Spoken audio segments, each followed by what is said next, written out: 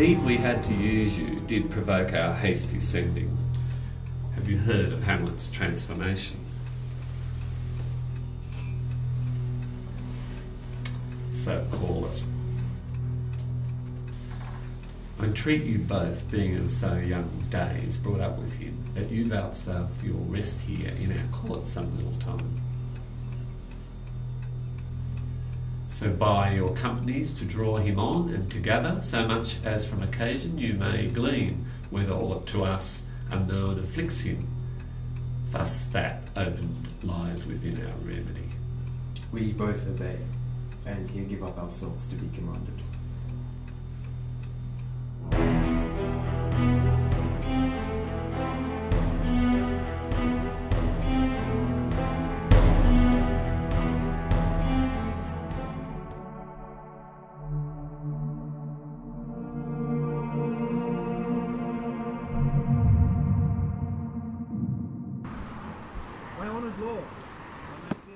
My excellent good friends!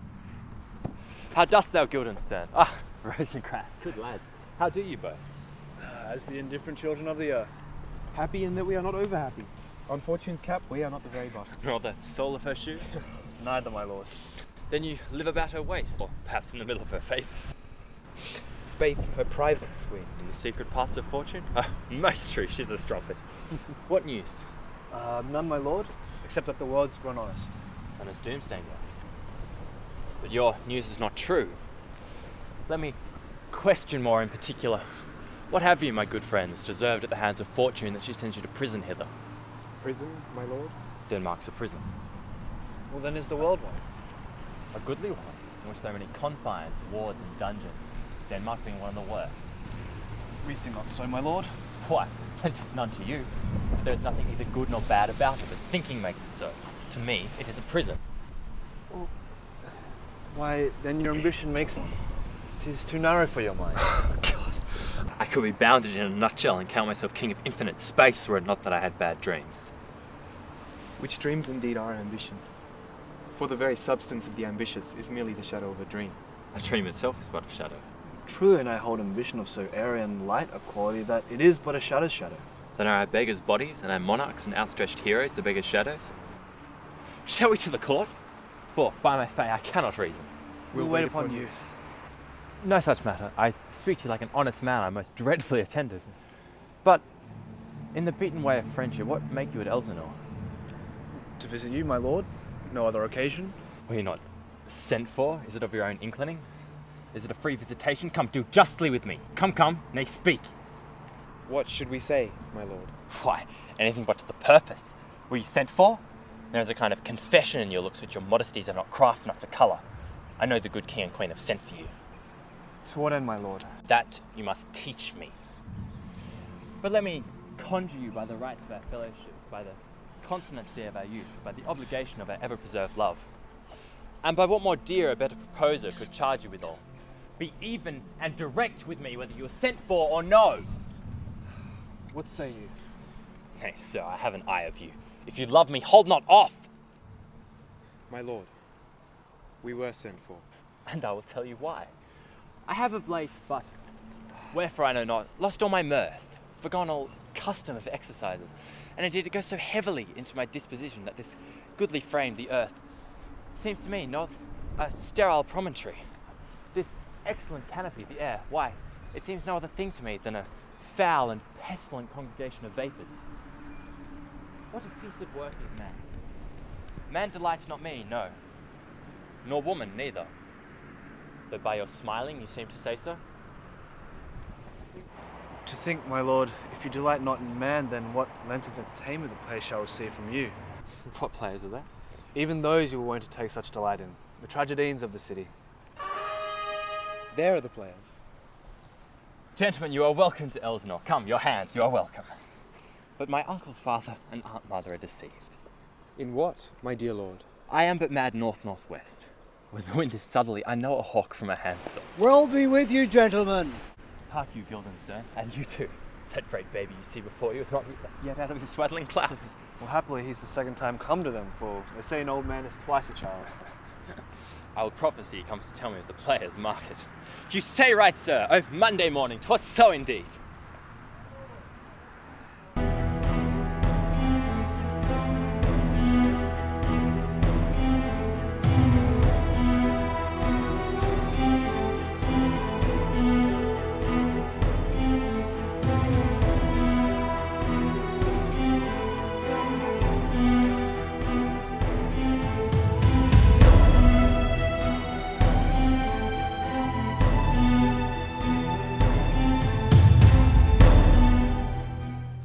Can by no drift of conference get from him why he puts on this confusion, grating so harshly all his days of quiet with turbulent, dangerous lunacy? He does confess he feels himself distracted, but from what cause he will by no means speak. Nor do we find him forward to be sounded, when we would bring him onto some confession of his true state.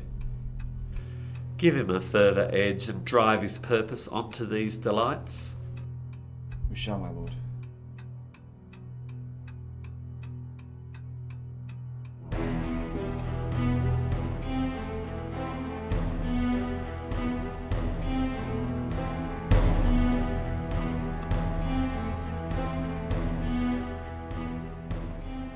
Vouchsafe me a word with you. Whole history. The king, sir, Aye, sir. What of him? in his retirement, marvellous distempered. With drink, sir? No, my lord, rather with choler. Your wisdom should show itself more richer to signify this to the doctor. For me to put him to this purgation will perhaps plunge him into far more choler. Good, my lord. Put your discourse into some frame, and start not so wildly from my affair. I am tame, sir. Pronounce. The queen, your mother, in most great affliction of spirit, hath sent me to you. You are welcome. Nay, good my lord, this courtesy is not of the right breed. If it shall please you to make me a wholesome answer, I will do your mother's commandment. If not, your pardon, and my return shall be the end of my business. I cannot What, my lord? make you a wholesome answer. My wit's diseased. But, sir, such answer as I can make you shall command, or rather, as you say, my mother. Therefore no more, but to the matter. My mother, you say? And thus she says your behaviour hath struck her into amazement and admiration. Wonderful son that can so astonish a mother. But is there no sequel at the heels of this mother's admiration? In part? She desires to speak with you in a closet, ere you go to bed. We shall obey. Were she 10 times our mother. Have you any further trade with us? My lord, you once did love me. So I do still, by these pickers and stealers. Good my lord, what is your cause of distemper? You do surely bar the door upon your own liberty if you deny your griefs to your friend. Sir, I lack advancement. Well, how can that be, when you have the voice of the king himself in your succession for Denmark? Aye, sir, but while the grass grows, the proverb of something must. Ah, the recorder. Why do you go about to recover the wind of me as if you would drive me into a toil? Oh, my lord, if my duty be too bold, my love is too unmannerly. I do not well understand that. Will you play upon this pipe?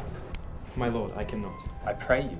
Believe me, I cannot. I do beseech you. I know no touch of it, my lord. It is as easy as lying. Govern these vintages with your fingers and thumbs. Give it breath with your mouth and discourse most eloquent music. Look, you, these are the stops. But these I cannot command to any utterance of harmony. I have not the skill. Why, look you now, how unworthy a thing you make of me. You would play upon me.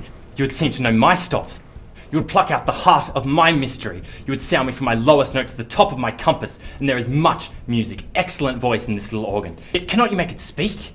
Do you think I'm easier to be played upon than a pipe? Call me what instrument you will, though you can fret me, you cannot play upon me. God bless you, sir. My lord, the Queen would speak with you, and presently. Do you see yonder cloud that's almost the shape of a camel? And by the mass, 'tis like a camel indeed. Methinks it like a weasel. It is backed like a weasel, Or a whale. very like a whale. Then I will come to my mother by and by. They fool me to the top of my bent. I will come by and by. I will say so. By and by is easily said. Leave me, friends.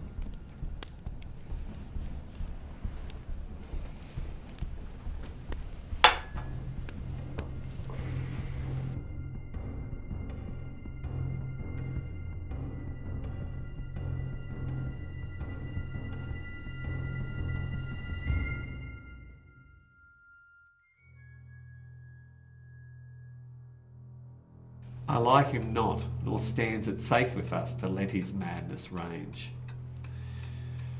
Therefore prepare you, I your commission will forthwith dispatch, and he to England along with you.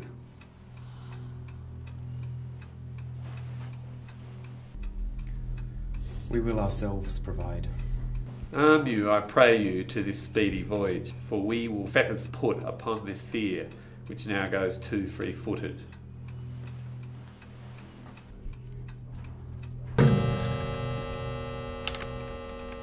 We will haste us.